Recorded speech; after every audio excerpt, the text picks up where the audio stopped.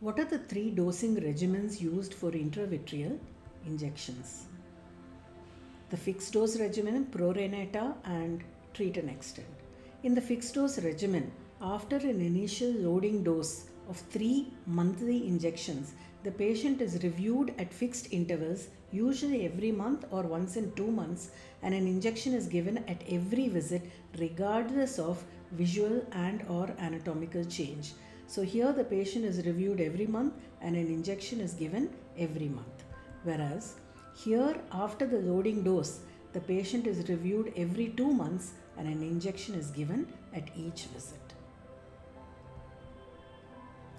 The fixed dose regimen was inconvenient to patients due to the large number of injections involved. The PRN or prorata was the next regimen designed to help resolve this issue. This is an as-needed approach that involves, after a loading dose of monthly injections till stability is reached in terms of vision and OCT findings, the patient is reviewed at regular intervals of about 1 to 2 months, but a repeat injection is only given if there is a deterioration in vision or there is activity as determined by OCT. Thus, the number of injections is reduced. Even though the PRN regimen results in a reduced number of injections, frequent visits are still required. That is where the treat and extend regimen comes in.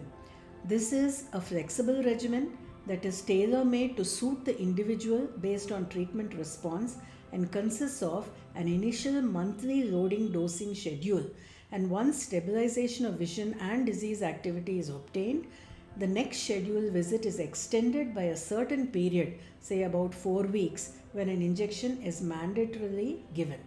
So here, injections are given at every visit, but the inter-visit intervals are incrementally extended provided the disease is stable. If there is a deterioration, the follow-up interval is shortened till stability occurs again.